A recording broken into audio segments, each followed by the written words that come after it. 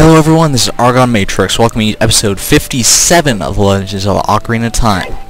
Man, we're getting up there in the numbers, aren't we? So in the last episode, we got a piece of heart, I think, as an adult, and I think that's about it. Yep, and that's all that's basically all we did, and in this episode we're going to continue the story. We're going to move on towards the Fire Temple, pretty much. And, in between these two videos, 56 and 57, I was doing some little calculations because I was wondering how many heart pieces I had left to get in the game, and it turns out I only have to get 5 more heart pieces. Like, seriously, I didn't think it would be that little already. Because, like, if you think about it, I have 3 heart pieces right now. I need 1 more to complete that container. And then I need 4 more to complete another container, and that will be the last 4 heart pieces, because after that, I'd have 16 hearts after that. And I still have 4 heart containers to get from the bosses. So, yeah. So that'll get me up to 20 hearts, which is the maximum, obviously. And that'd be pretty much it. So anyways, I just thought that'd be interesting for you to know that we're getting close to the end of the heart piece collection. But those last 5 heart pieces, we're probably not going to be seeing them for a while. Trust me. So anyways, we're in Goron City here, because this is where we have to come to progress the storyline. Obviously, since Gorons are all about fire. You know, fire! Anyways, you can hear a Skulltula here, actually. And where might that Skulltula be? Well, it is right over there. Right over here. And there's that token. Yep. And that's gonna be it for that Skulltulas in Goron City, but there's no way to check that because Goron City is part of Death Mountain, and I know there's still some Skulltulas left on Death Mountain to get. Anyway, so there should be some guy rolling around here. Some Goron. Yeah, where are all the Gorons anyways? And I think that Goron that I'm thinking of is actually one level up. I can hear him, but whatever.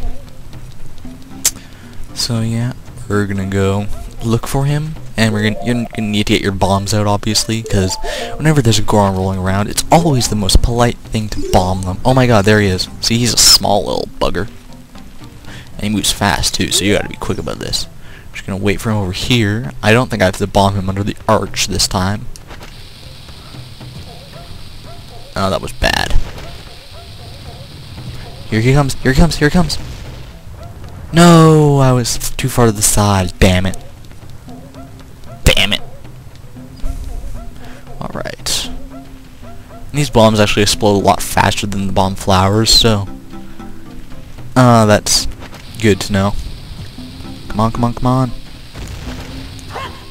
Okay, explode, explode. Damn, oh my god! Wow. Why doesn't him rolling into it make it explode? Seriously, shouldn't it?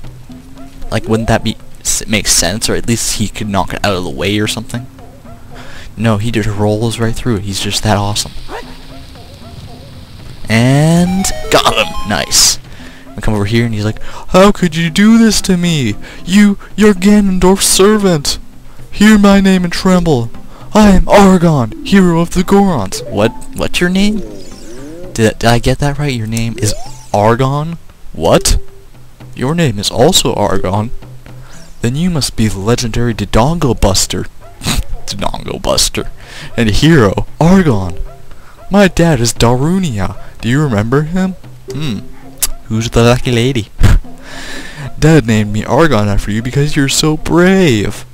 It's a cool name. I really like it. Argon. You're a hero to us, Gorons. I'm so glad to meet you. That's cool, dude. Please give me your autograph. Sign it to my friend, Argon of the Gorons. Oh? I guess it's not a good time to ask you for this. Dude, it's always a good time to ask someone for an autograph, no matter what. Please help everyone. My dad, Darunia, went to the Fire Temple. A dragon... dragon? It's so scary. If we don't hurry up, even my dad will be eaten by the dragon. Boo-hoo! You better try to calm him down if you can. Who's talking to me? Where's that voice coming from? And what? Listen to him cry. Just I'm gonna stop talking here, just listen. Who cries like that? Really? I guess a Goron does. Man, maybe what do you want to talk to? What do you want to ask him? Ask about the dragon or ask about the Gorons? Ask about the dragon first. A long time ago, there was an evil dragon named Volvagia living in this mountain. That dragon was very scary. He ate Gorons. Using a huge hammer, the hero of the Gorons, boom! Destroyed it just like that. This is a myth from long ago, but it's true. I know because my dad is a descendant of the hero. Boo-hoo! You better try to calm him. Whatever. And now we ask about the Gorons. You do have to ask about them in that order. Everybody was taken to the fire temple. While my dad was out, Ganondorf's followers came and took them all away. All of them will be eaten by Volvagia. Dad said that Ganondorf revived Volvagia. As a warning to those who might oppose him, Ganondorf is going to feed them all to Volvagia. Dad went to the fire temple all by himself to try to save everyone. Please help, Argon. I'll give you this heat-resistant tunic.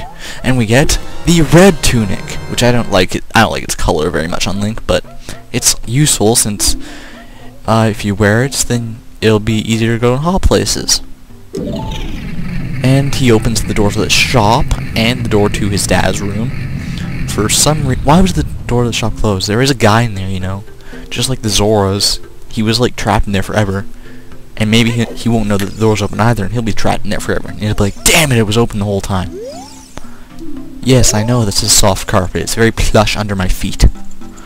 Anyways, so what you want to do is, well, first we're going to put on our heat-resistant tunic here, because you're going to need it in a minute. Yeah, and with the heat-resistant tunic, you can go to places like Death Mountain Crater. You know how there was a timer there because it was so hot? Well, now there won't be a timer. You can also walk in lava for longer periods of time without getting hurt. You still will get hurt, you just won't get hurt as fast. And you come in here, and this is Death Mountain Crater, another entrance to it, rather. You can try and go over there, but you won't get very far if you do that. What you want to do is actually move over here. I really like the red glow of this place. It makes it feel so evil and hot and stuff. I just like the atmosphere. You're going to get out your hook shot, and we're going to go over here. Hook shot over here. And over here towards the Temple of Fire. And oh my god, it's Sheik. What are you doing here? You've never appeared before a temple like this. What? It is something that grows over time. A true friendship. A feeling in the heart that becomes even stronger over time. I'm so tempted to rip off Nintendo Capri Sun with this speech. The passion of friendship will soon blossom into a righteous power, and through it you will know which way to go. This song is dedicated to the power of the heart. Listen to the Bolero of Fire. Nice little speech there, Sheik. Anyways, this is a pretty awesome song too. But what's more awesome than the song is the scene that's going to play as soon as I play the song. Like, just watch this is going to be so epic. What? I did not fail. You noob. You failed.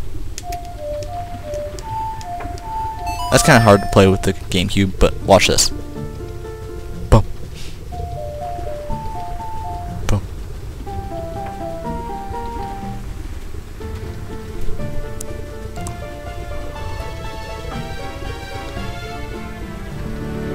In my opinion, that is one of, if not the most epic scene in the entire game.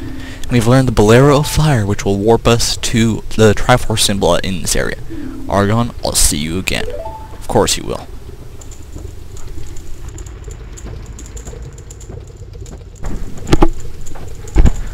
Sorry, I know you'll be able to hear that, but my mom's leaving, and she said goodbye to me, so I could not ignore her.